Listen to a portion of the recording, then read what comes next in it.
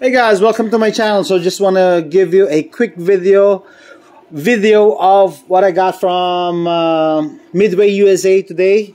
So starting with the Romanian M73 steel helmet, grade 2.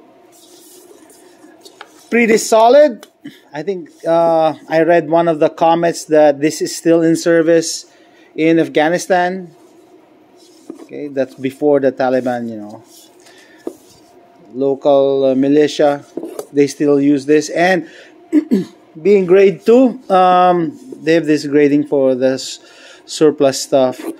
No damage on the helmet itself, including the webbing. Still intact, still usable. Okay, I think I got this for $19. Next, this is a polished bayonet with scabbard, grade 3, AKM. So the only thing I can see that's damaged is, I think it got burned. This is rubber, so rubber on the outside, but steel inserts, okay, for the blade. And I like the profile of the blade, and I think the quality of the blade itself. Good addition to my knife collection. Plastic handle, I think similar to Bakelite. I don't know if this is Bakelite stuff. Okay. This is a bayonet. For a bayonet, this is short. If I will put a bayonet on my rifle, I want it to be longer. And oh, the tip, I need to sharpen it.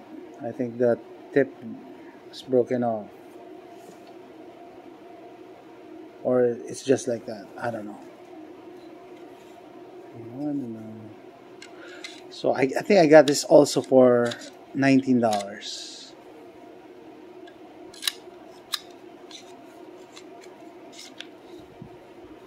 $19. So 1, 2, and the parka. This is the M85 Zek. M85. Also on sale for $19. One of these days, I'm planning to do a post-apocalyptic shoot, or post-apocalyptic mini video, or even a zombie video. This is my costume. I'm gonna use this as my costume. And last but not the least, this is a German goggles. German goggles.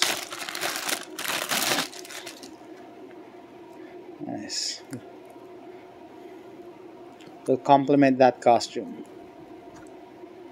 Nice. I think I got this for less than $10. That's it, guys. Just a quick video of what I got from Midway USA. If you like this video, please click like and subscribe, and thanks for watching.